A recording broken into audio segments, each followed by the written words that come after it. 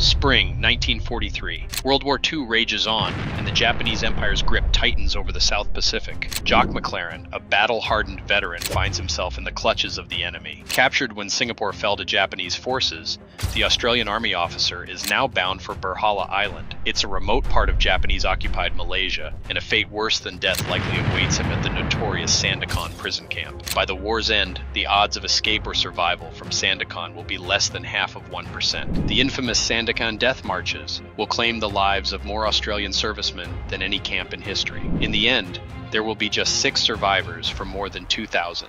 Yet for Jock, surrender is not an option. At age 39, Jock stands as one of the oldest soldiers in the 8th Australian Division. His life, a tapestry of war, from a teenage soldier in the British Army to a fearless leader with a thick Scottish brogue, an insatiable thirst for action, and the skills of a seasoned veterinarian. More than a soldier, he is an unstoppable force, a man whose grit and resolve will soon become legendary. Jock must embark on a daring escape from not 1 but 2 POW camps, to then join a guerrilla warfare group in the Philippines. He'll become the ultimate menace, pestering the Imperial Japanese Navy with endless surprise attacks before he can defy death with a self-performed appendectomy, and before he can commandeer his ship to harass the enemy relentlessly, igniting their fury to the point of a colossal bounty on his head. Jock McLaren must first break free from the chains of Sandakan. Jock McLaren was born into the stark yet spirited landscape of the Scottish Highlands in 1902. His early fascination with the tales of valor and resilience passed down through generations of Scots was a precursor to his life's remarkable journey. At a young age, he was a restless adventure seeker, determined to see more than his small community. In the shadow of World War I, McLaren, driven by a mixture of youthful idealism and the weighty legacy of his homeland, found a way to enlist in the British Army's Seaforth Highlanders. This decision, made while he was possibly still under the legal age for enlistment at just 16, thrust him into the brutal realities of trench warfare on the Western Front. It was here, amid the mud and blood of Europe, that the foundations of his resilience, tactical acumen, and leadership were forged. After the war, McLaren sought new horizons, moving to Australia in the early 1920s. Settling in Brisbane, Queensland, he began a career far removed from the battlefields of Europe. His passion for animals led him to practice as a veterinarian. It was in Brisbane that McLaren's personal life began to flourish as well. He met Alice Smith, a local woman whose strength and character matched his own. They would soon marry and start a family.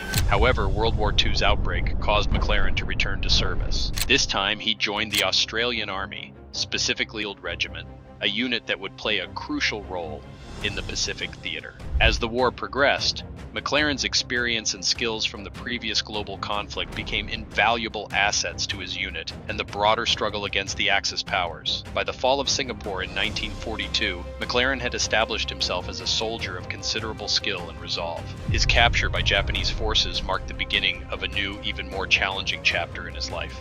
Yet, the same qualities that had defined his early years, courage, ingenuity, and an unwavering spirit, were about to be tested in ways he could never have imagined.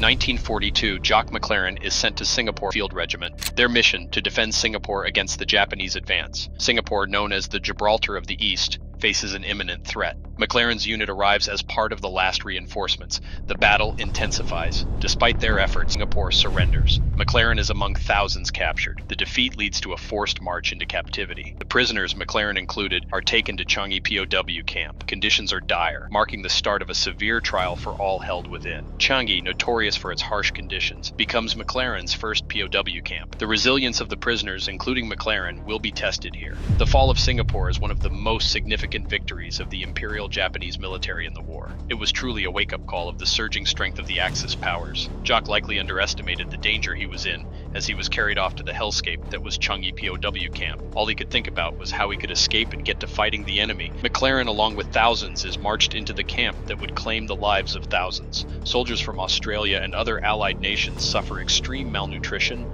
disease, and spirit-breaking despair. From the day he arrives, McLaren is already planning to make his escape. Along with 2 other prisoners from his unit, McLaren studies the camp's layout and the guards' routines. Night after night, he maps out the precise timings of patrols, identifying a crucial window when guard attention wanes. Jock notices a section of the perimeter fence, less scrutinized, hidden by the jungle's shadow. Their exit point is chosen for its cover and proximity to the jungle, offering immediate concealment. McLaren and the other prisoners craft tools from scavenged materials and prepare to make their move. They have meticulously sourced wire cutters from scrap metal, makeshift compasses, maps drawn from memory, and carefully saved food rations. Just days after their arrival at Changi POW camp, McLaren and his team make their move. As night falls and the camp sleeps, they cut through the fence and disappear into the Malaysian jungle. The three men navigate through dense foliage. After several days of intense hiking, they nearly make it to Kuala Lumpur, thanks to assistance from Chinese guerrillas and Malayan Chinese villagers. During this time evading the Japanese, he witnessed hundreds upon hundreds of dead Chinese men, women, and children who had suffered at the hands of the Japanese. Many of the dead had been tortured, their homes destroyed prior to being killed, and this realization raged inside Jock. Just as Jock and the two other escaped prisoners were nearing Malaysia's capital, they're stopped short of freedom by a group of Malays who alert Japanese soldiers. Soldiers captured again now faces a brutal punishment for daring to escape. Back in the confines of a POW camp, Jock McLaren and his two fellow escapees face the dire consequences of their actions. The men are beaten, tortured, and later brought before a firing squad. But in a strange and unexpected turn of events, their captors decide not to execute them and instead send them back into the prison camp. Undeterred by the threat of execution, McLaren begins plotting another escape. Within the grim walls of his cell, McLaren's mind races, planning, strategizing. McLaren's preparations are meticulous. He becomes a model prisoner, a strategy to earn the trust of his captors and gain valuable freedoms within the camp, all while secretly laying the groundwork for his next escape. Opportunity arises when McLaren, along with 1,000 British and Australian soldiers, is selected for transfer to Sandakan camp in Borneo. While Jock knew Sandakan was more brutal, he also knew his chances for escape were also higher, especially during the transportation between camps. This is where things get interesting. Jock McLaren and other Allied forces POWs are transported by boat to Berhala Island, where Sandakan prison is located. The conditions on board are harsh: overcrowded holds, scarce food, and sweltering heat. Jock McLaren and a group of Australians execute an audacious plan of escape. The men jump aboard a boat stolen from a nearby leper colony, a place the Japanese soldiers avoided. This small craft became their lifeline as they embarked on a perilous journey, island hopping northward. With only a shovel for paddling, they covered more than 450 km. Their destination is Mindanao in the Philippines. Here, they encountered Lieutenant Colonel Wendell Fertig, an American reserve officer who had rallied a formidable guerrilla force against the Japanese, securing a stronghold deep in the jungle. Fertig's group had just achieved a significant milestone, establishing contact with the American military and confirming their resistance. The arrival of a submarine, dispatched to supply Fertig's guerrillas with weapons, medicine, and communications equipment, also offered a chance for the escapees to be evacuated. Though McLaren could have returned to safety, he chose to stay. Recognizing the strategic importance of Fertig's operations and driven by a relentless desire to contribute to the Allied effort, he kept fighting. McLaren took on roles as a reconnaissance patrol leader, coast watcher, and whaleboat captain, leveraging his unique skills and experience to bolster Fertig's guerrilla activities. Jock would battle the Japanese in countless guerrilla warfare skirmishes.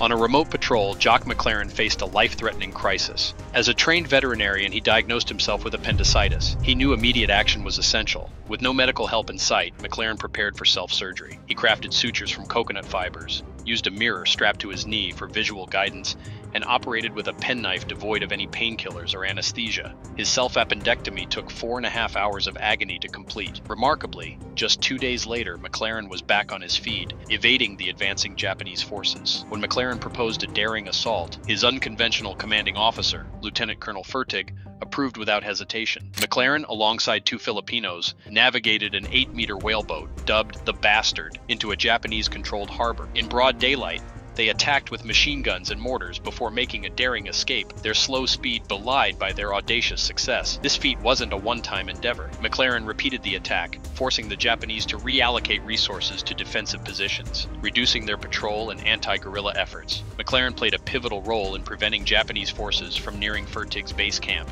launching raids and ambushing patrols. His transition from an ordinary man to an extraordinary guerrilla fighter underscores his adaptability and courage. His most impactful contribution came from coast watching near a Japanese port, noticing a troop ship transferring soldiers. McLaren's report led to an American submarine sinking the vessel, a significant blow to Japanese forces. His actions severely disrupted Japanese operations, prompting them to place a substantial bounty on him, unaware of the irony given their own brutalities. In April 1945, McLaren was reassigned to Z Special Unit under Australian command. Before the 7th Division's amphibious assault on Balikpapan in July 1945, McLaren and 4 others were parachuted into the jungle for reconnaissance. Despite landing injuries and an ambush that resulted in casualties, McLaren's team completed their mission, providing vital intelligence on Japanese positions. McLaren's final wartime operation saw him lead a reconnaissance mission in Borneo, further showcasing his leadership and guerrilla warfare skills. After the war, he contributed to re-establishing civilian administration in Borneo before returning to Australia in November 1945. From self-surgery in the jungle to spearheading guerrilla attacks, McLaren's story encapsulates the extraordinary lengths he went to serve the Allied cause.